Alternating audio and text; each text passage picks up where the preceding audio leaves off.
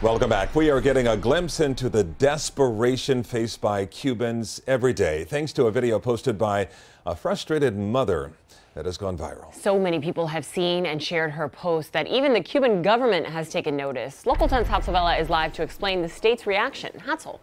Nicole, the video was posted just 4 days ago, and already it's been shared close to 15,000 times. If you talk to folks on the island, they'll tell you it's because people can understand and connect to what she's saying. This is new video from CNN as she shows up to a meeting with the Cuban government.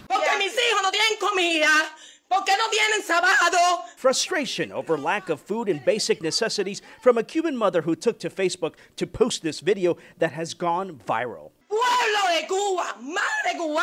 Amelia Calzadilla, the mother of 3, urges other Cuban mothers to speak up, wondering how much more they can take. Her complaint about her exorbitant power bill turned into a laundry list of grievances against the government. On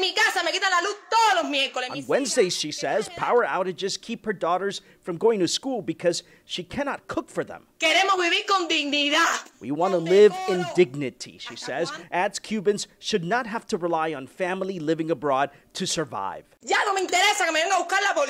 And tells us she doesn't fear being arrested for simply speaking out. We reached out to other Cubans on the island.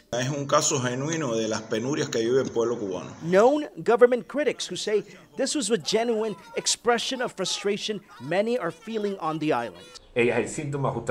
She's merely a symptom of the worsening situation in a disastrous regime. Earlier today, after meeting with government officials, Calzadilla talks to foreign press, says she first wants to get home to her kids. But she has vowed to go back on social media and talk about that meeting that she had with the government. By the way, no surprise here, folks on the island tell us that the government is already using its state-run media to try and discredit her. For now, reporting live in the newsroom, I'm Hatzavela, Local 10 News. A lot of people probably want to hear that update. Thank you, Hatzel. For much more on this story, go to local10.com. And for coverage in Spanish, local10.com and Espanol. Log on to local10.com/Espanol.